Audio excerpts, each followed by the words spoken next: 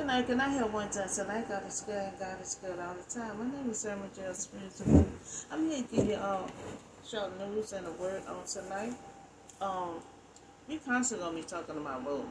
It's very important that we vote properly for 2024. You know, it's so much going on, so we have to. Voting is very important for 2024. So Reconstruction voting rights law. You know, when Reconstruction had ended in 1877, you know, stayed across the South. You know, so in placement now, new law to restrict the voting rights of African Americans.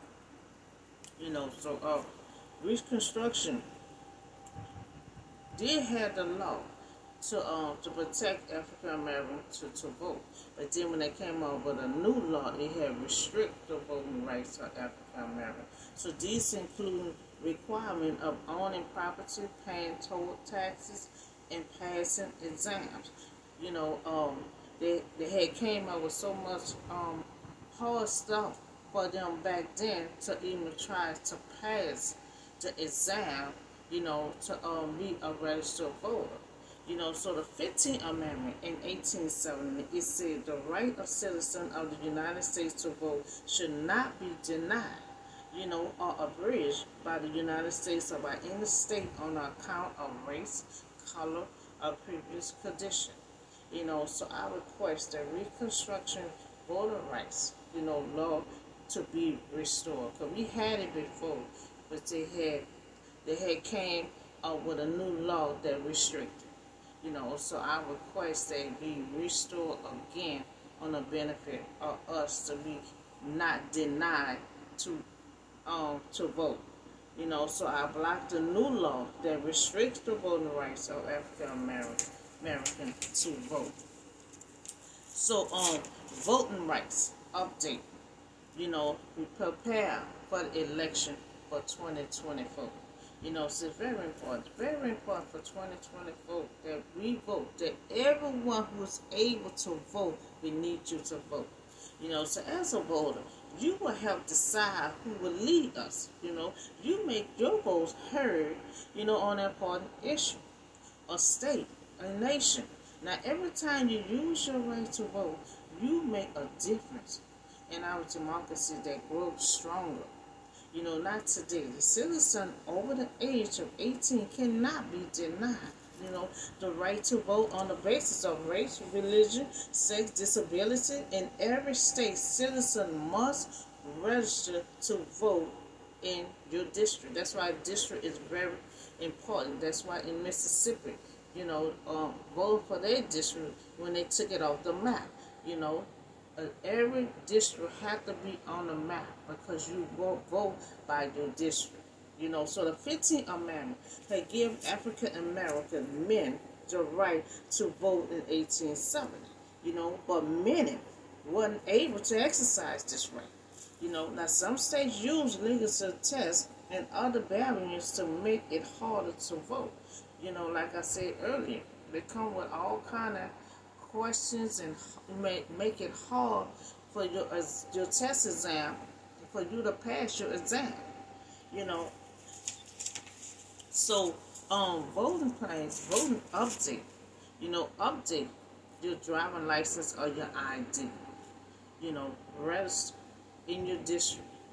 You know, 3, update all your information. If you to move, you know, you need to give them your new address. You know, anything that changed, you know, of your personal information, it needs to be updated. You know, 4, learn about the person you're about to vote for. You know, pull information up. Learn about that person. Follow him. You know, and find out what they say or what they plan to do. You know, for 2024. You know, so 5, 18 years old and up have the right to vote. You know, and it should not be denied. You know, so 6, race, religion, disability, you know, have the right to vote. It should not be denied. You know, because you know they were trying to deny the disability. You know, if they're able to go to that poll, you know, they're able to vote. You know, so 7, if the machine you is on is seen tampered with, let one of the clerk know, and move to another machine. It's very important, that we get this right, because we have to pick the right person. So you had all that confusion last 2020, with the election. So you feel like the machine has been tampered with, let the clerk know, and they'll place you at another machine. So that's for the voting, up there on the voting rights. Now we're gonna talk about this rich man, in the kingdom of God. He gonna ask Jesus a question. Now, this story, it doesn't mean that all rich people may have a hard time getting to heaven. That don't mean that, because they have a lot of rich people give to the poor, give to the church, give to some foundation, So this don't go for all rich people. Just for this man here who was wealthy, and he refused. So Matthew chapter 19, verse 16 through 30. Now, just a man, had came up to Jesus and asked, Teacher, what good thing must I do to get eternal life? So Jesus had asked, why do you ask me about what is good? Jesus replied, there is only one who is good, and if you want to enter the life, keep the commandment. So he told them to keep the commandment. Now we must believe on God and the Lord Jesus Christ, who he has sent in order to be saved. So we all have to believe in Jesus. We have to believe in Jesus, that God has sent him here to save us. So it's a lot of people that really don't believe in Jesus, who have different religion, but to save to eternity. So there's only one good master. So Jesus named what he should not do. So Jesus about to tell him what he should not do, that he would not enter, to kingdom. One, you should not murder. You should not commit adultery. You should not steal. You should not give false testimony. Honor your father and mother, and love your neighbor as yourself. So now Jesus had told him everything that you should not do to enter. You will not enter eternal life. So now the man said, now Jesus named everything. So the man has said, I don't do none of those things. So to me, I'm good. I'm perfect. I'm going in there. I don't do none of these things. He said he don't do none of these things. But Jesus can reach your heart. So as he's talking about, I don't do none of those things. Jesus reading his heart. His heart is greedy for his money. So now, because I know everybody was wondering why he decides to say that after the man said, because Jesus read his heart. Once he read his heart, then he asked him that question. So all this sound good to him. And he feel like he did a good deed. So Jesus looked into the man's heart and discovered his true love of money. So he looked in his heart and he see the true love that he had for money. So Jesus told him, keep God's commandment. So Jesus answered, if you want to be perfect. See, the man think he perfect. He said, I don't do none of those things. I'm perfect. I'm good. So Jesus said, if you want to be perfect, he said, go sell your possession.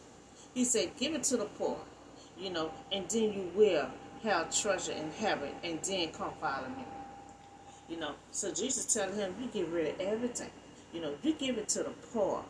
And then you will have treasure. Remember, I just talked about treasure, everything yesterday. The treasure is the kingdom of heaven. So I just talked about that yesterday. So Jesus said, you will have treasure in heaven if you get rid of everything, and then you come follow me. Because see, Jesus had had started to seek his heart out. You know, he had love for his money, his possession, and everything, because he is a rich man. You know, so now this rich ruler was rich, and he felt like he was perfect, but Jesus asked him a hard question. Now, it was a hard question to him, you know, because Jesus searched his heart. And Jesus said, you will have treasure in heaven. He said, come follow me. You know, so Jesus explained how to be justified and made whole and complete in God's sight. It requires that he would place his life of personal control with a life lived in deep and daily dependence on God. Now, Jesus knew he relied on his wealth, because he searched his heart. He knew he relied on his wealth. So he knew what his answer. See, Jesus already knew his answer going to be. That's why he asked him that. You know, that's why he asked him that, because he know in his heart he have the love of all his riches. You know, so he relied on his wealth. So he knew what his answer would be. And his wealth are either God. His riches are either God. You know, so we see that he chose his riches. You know, so now Jesus had told him what it take to follow him. It take, and I just talked about that yesterday. You know, all his disciples, they had to get rid of everything to follow Jesus. And see, this is the time what I was talking about. He said, it take to follow him. So when a young man had heard this, he went away sad. You know, he had great riches. You know, he went away sad. You know, he didn't even say nothing else.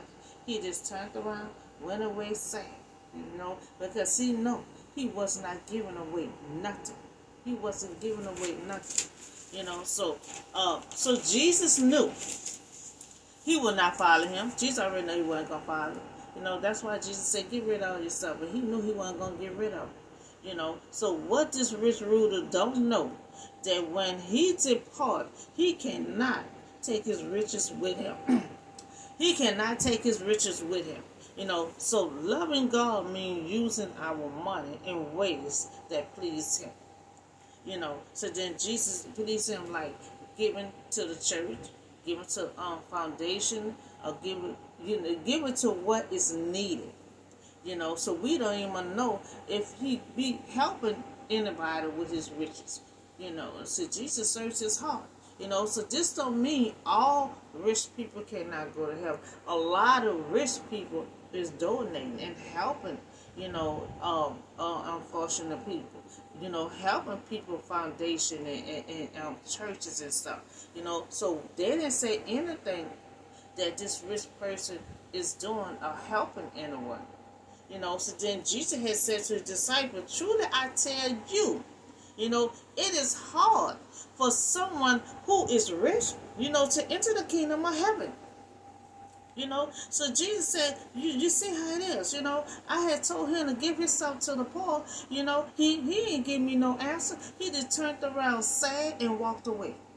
You know, so Jesus declares that it is only difficult, you know, that a rich person will enter. But Jesus just promised eternal life to the young man. He promised eternal life to him. He asked the question, you know, and if he would sell all that he owed, you know, and give money to the poor and follow him.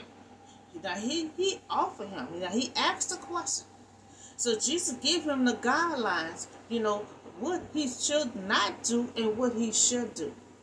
He chose, you know, to keep his riches, turn away from Jesus, and go ahead on his way. So, that means he refused, you know, to enter into the heaven. He refused to follow Jesus.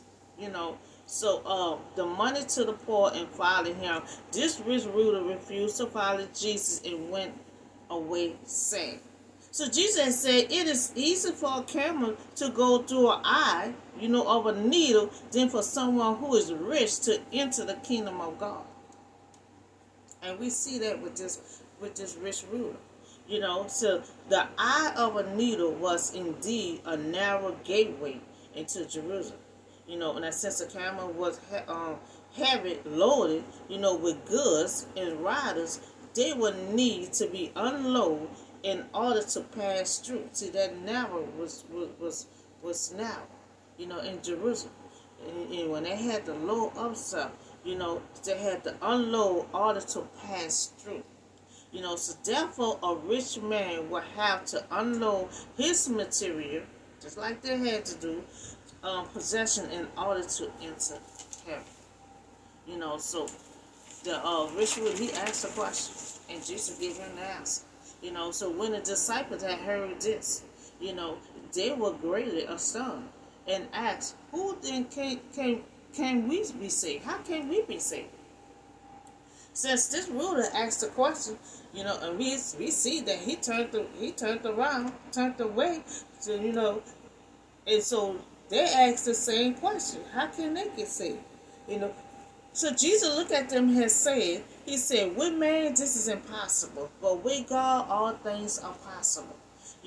God graces bring them in, and when they become followers of Jesus, they want to share their wealth, in God's service. Because see, they're gonna be following Jesus. They're gonna have ministries and stuff like that. So they're gonna be helping out in the service and stuff. That's what God wants you to do. So he said your graces will bring them in, but when they become followers of Jesus, they want to share their wealth in God's service. So Peter answered him, "We have left everything." So Peter said, "We left everything, Master, to follow you. We left everything to follow you." So what then would there be for us? What would there be for us? So your good hard work will be rewarded. Your willingness to let everything go, to follow Jesus. So Jesus said, "Truly I tell you, at the renewal of all things, when the Son of Man sit on the glory throne, you who have followed me," talk to disciples, "you who follow me will also sit on the throne," judging the 12 tribes of Israel. So Jesus already know he gonna be on the throne. And so Jesus telling them, if you follow me, you're gonna be helping ministries. You're gonna help the services and everything. So I promise you that you will be sitting on the throne. That I'm gonna be sitting on. He said you're gonna be sitting on the throne. Judging the 12 tribes of Israel. So Jesus promised his disciples that they will sit on the throne, that there are a place for them. There is a place. So Jesus telling them there are a place for y'all. Long as you follow me, and obey God's command, he said he promised to them that there are a place for them.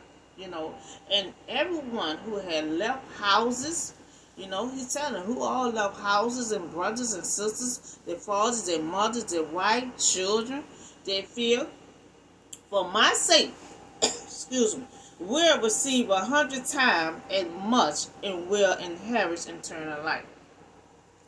So Jesus letting them know. Peter had said, we got rid of everything. Our wives, husbands, brothers, or whatever the case was, they got rid of everything. So Jesus telling them, for the sake of that, you will receive 100 times as much, and will inherit eternal life. So that's what Jesus telling them. Jesus assured the disciples that anyone who give up everything valuable for his sake, will be repaid many times over in this life. Jesus' disciples, they're going to have power like Jesus. Jesus leaving his spirit and everything with them. And, so that's what Jesus had telling. Jesus said, I assure the disciples that anyone who give up something valuable for him, for his sake, will be repaid many times over this lifetime. But many who are first, will be last. And many who are last will be first. But in the life to come, the last will be first. So be willing to make sacrifices now for greater reward later. be willing to accept human disapproval. We go now. See, Jesus telling them, "This could be my disciple. You still gonna go through the pain and suffering. You still gonna go through disappointment. You still gonna go through all that. So we still go through all things. Just because you're a disciple or you're a Christian or you under God, God gonna still allow certain things to occur. Just like He said back with Job. And He was testing Job's faith. So Jesus tells him, you're going to have disappointment. You're going to have disapproval. But He said, while knowing that you have God approval. So that's just the main thing that's important. When everybody disown you and reject you, if you have God approval, so that's what Jesus tells them. That's the only thing that's count. Because you're going to get disapproval. You're going to get disappointment. You're going to get rejected. Just because they follow. So Jesus let them know, just because you follow me, all these things will happen. Just because you follow. And that is the truth. When you turn your life over, you going to get all these disappointment in life. So Jesus let them know that's okay. Because a lot of people reject Jesus. So that's why He let them know, you follow me, you're going to get the same disappointment. So this rich ruler had asked, how can he enter? Enter what a good thing must he do to get eternal life? He the one asked the question. So Jesus had give everything. Jesus had told him to give everything to the poor and follow Him. So He asked a question, but he refused. He refused to answer, and he turned away saying he did not want to follow. He refused to follow Jesus. He walked away sad, meaning he refused to follow Jesus because he did not want to get rid of his riches. Jesus' disciples, they got rid of everything. They got rid of everything, to follow. And He told them that they will sit on the throne. So the disciples, they did what they had needed to do. Because Jesus had to pick 12 disciples. He said, for y'all to follow me, you have to get rid of everything to follow me. And so this rich ruler, he came along and asked the question, how can he get eternal life? So Jesus told him, you follow the commandment. Follow God's commandment. And then He gave him rules and regulations what not to do. If you do these things, you cannot enter. So He said, okay, I don't do none of that. I don't do none of that, so I'm good. I'm good. I do good deed. I'm good. And so Jesus, as He keeps saying, I'm good, I do a good deed. So Jesus is searching His heart right now while He's talking. Jesus said He got a greed for money or His wealth. Jesus realized He's rich. So Jesus going to ask this question, knowing what His answer was going to be like. So Jesus had said, okay, you asking me this question, okay, I need you to just get rid of all this stuff. Get rid of everything, and then, you come follow me. So the rich ruler, he ain't even say nothing. He ain't say nothing. He turned around with his head down and he walked away. So I mean, he refused to turn the light. He refused to follow Jesus to get on the throne. He refused to get the treasure in heaven. He refused. And He the one asked the question. And he walked away saying, So that's a story on the rich ruler. He was rich and he refused to follow Jesus. Because he refused to give up his riches. And Jesus' disciples, they already had nothing but their family. But they still was willing to get rid of everything, leave everything behind to follow Jesus. So He was showing the difference of being poor or just enough of being rich. How easy it'll be for certain people to just get rid of stuff to follow Him, to enter the kingdom of heaven. You know, so we also talk about voting rights. Voting rights and voting update. You know, so it's very important for us, for everyone to come out and vote. You know, for 2020 vote. You know, we need every vote. We need everyone to take close attention, pay attention on who you want to vote for. You know, so we have to be careful who we vote for. You know, you do research. You need to follow the person who you want to vote for. You know, find out what they gonna do for 2024.